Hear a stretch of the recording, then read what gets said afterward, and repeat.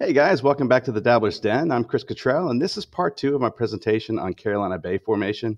If you have no idea what a Carolina Bay is, then you should probably go back and watch part one first before moving on. There's a lot of good information there, and it will definitely be worth your time.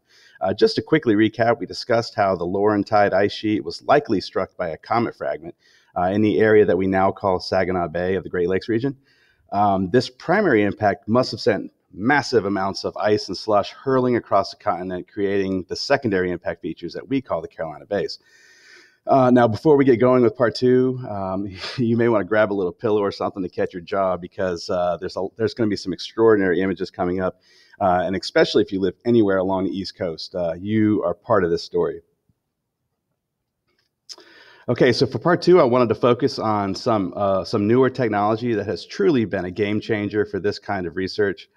LiDAR, or light imaging detection and ranging, is similar to radar, but instead of using sound waves to determine distance, we're going to use laser pulses from sensors mounted on the bottom of airplanes.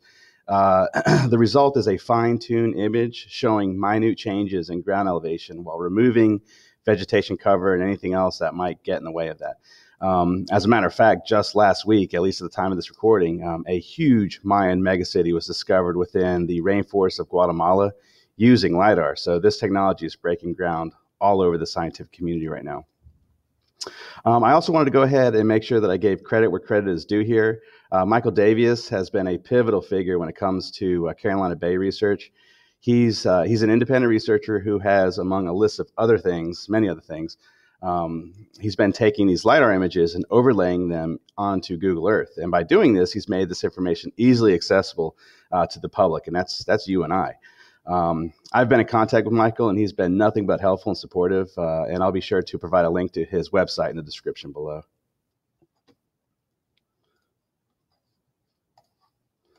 So what I want to do now is take us on a visual trip from South Georgia up through the Carolinas and beyond to show you some comparisons between regular Google Earth and the same exact images using LiDAR overlays. We're going to see these details of the ground elevations that you really can't see with the regular images. So let's go ahead and see if we can identify some Carolina Bays. We're going to start right here. This is Valdosta, Georgia, and just northeast of Valdosta is Grand Bay. This is a well-known South Georgia Carolina Bay. And I highlighted this in part one. There's a video in my Dabbler's Den series that helps explain that also. So again, this is a side-by-side comparison of the same exact area. Here's Grand Bay, here's Grand Bay. And we could see, other flat elliptical depressions that represent the Carolina Bays. There's one here, there's one here. There's one way up here, and again, here it is on the regular image. Adel, there's one just west of Adel. Here it is right here. So if anything, LiDAR helps pick up these flat spots in the landscape. Moving in a general northeast direction, we're going to go from Valdosta to Statesboro, or VSU to GSU, and that's Georgia Southern if you're not from around here. Again, side by side, we can really see the difference in terrain with the LiDAR here, especially between like the upper coastal plain and the lower coastal plain. And you'll notice that the terrain is much busier with lots of farmland and lots of things to distract you. But as you start to train your eyes with the LiDAR, you see these flat areas are the bays, and they start to pop out at you. And here's a handful of them right here. 1, 2, 3, 4. There's one right here. So the LiDAR is really going to help pick those up. Just to make things just a little bigger, and moving again a little farther northeast is the town of Sylvania right here. And you'll see this is the Savannah River. This is the border between Georgia and South Carolina. And right away, we can start to pick out some of the Carolina Bays. I see a handful right here. There's 1 or 2 over here. But don't get confused with these circular farms. These circular farms over here, this is an irrigation method and really has nothing to do with the Carolina Bays. And again, that's one of the benefits of the LiDAR is we're not going to see any of that when we click over to LiDAR. So let's go ahead and click over to LiDAR and see if we can see some more Carolina Bays. Okay, so as you can see, this entire area is covered in Carolina Bays. They're everywhere. They overlay each other. If we look over here, there's a handful. This whole area is just completely, pockmarked with these Carolina Bays. This entire area, This is insane. This wasn't some wind and water erosion over a long period of time. This was a major event, and it was a very bad day for anything living in North America and really the world. In future videos, I'll get into the Great North American Extinction Event that we're just now learning about, and this included people. So this is going to be really important later. This was just a bad day. Moving northeast into South Carolina, we can see here the town of Bamberg, which I just thought was fitting. But again, if you start to train your eyes, you start to see these elliptical shapes.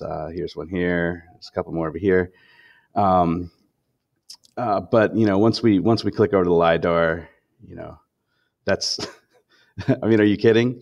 Look at this. The entire area is completely covered in Carolina bays. I mean, there's not one square inch that wasn't affected by humongous chunks of ice being flung from the Great Lakes region into the ground here at the coastal plain of Georgia, South Carolina, North Carolina, and beyond, all the way up into like Long Island, New York, which is where the last glaciation stopped. This entire area was reshaped in a matter of moments. And in my next video, I'll get into the amount of energy that must have been involved here for these images to be explained. I mean, we're talking about megatons of energy, atomic bombs worth of energy dropping onto every square inch of this part of North America. We see them well in the coastal plain, mainly because of liquefaction of the unconsolidated sediments, which is the sand and mud of the coastal plains. And again, this must have occurred when these I mean, just stadium-sized chunks of ice and slush started to bombard the area. This would have been a very bad day. Moving again to the northeast, we can kind of start seeing a few more pronounced bay features. There's a handful over here, and again, they're all the same shape. They all point to the same direction, but they're different sizes. But again, if we click over to LiDAR, I mean, it's mind-boggling the amount of devastation that this would have been. Again, if we click back real fast, if we click back real fast, you can see this is where people live. This is towns and farms and highways, and people live here. But this wouldn't have been the case after an event like this. This would have been completely flattened at one time. Okay, going farther northeast, we can see Laurinburg, Red Springs, Rayford. You can really start to see some more Carolina Bay features here, but once we click over to that LiDAR, here's some more here. But as we click over to, there's no question that this would have been a bad day in North America. And all of these bays were created at the same time. They had to have been. I mean, if you look at how they're overlaid, if you look at just the sheer number of them, it's also interesting that we can use these images to help develop a timeline. Because obviously we know for sure that these bays occurred before all of these river drainage basins. There's no bay features in the river drainage basins, and I'm going to get more on this later on in another video, because I believe that these rivers were probably created as created as all of this ice that did fall started to melt and had to go somewhere. So I think that these probably occurred very quickly or close to the same time frame. And there are other clues out there that we'll get into later on. Okay, last set of images. This right here is the Cape Fear River Valley. These were the first Carolina bays that were discovered, after man flight. Very easy to see here. But again, if we click over, it's just no question. They're everywhere.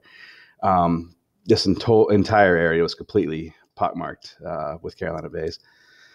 Okay, I'm going to go ahead and stop there. I hope that seeing it with your own eyes will bring up those questions that really need to be asked and help solidify what caused these Carolina bays. It's really about connecting the dots to our recent geologic past. The story is there. We just need to start reading it. Part 3 is going to focus on the work of Antonio Zamora and the disastrous effects immediately following the primary impact that would have created these Carolina bays. So thanks for watching, guys, and we'll see you next time.